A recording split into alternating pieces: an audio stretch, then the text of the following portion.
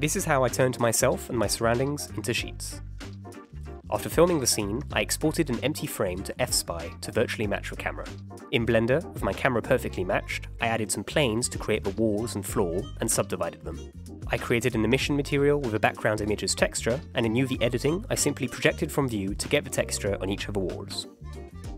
I added the cloth modifier onto one wall and a collision modifier onto the floor. I also used a subdivision surface and a solidifier modifier onto the cloth wall. I tweaked the settings until I was happy with the simulation. I animated the emission surface to become a BDSF surface using a mixer shader to make the cloth look more realistic.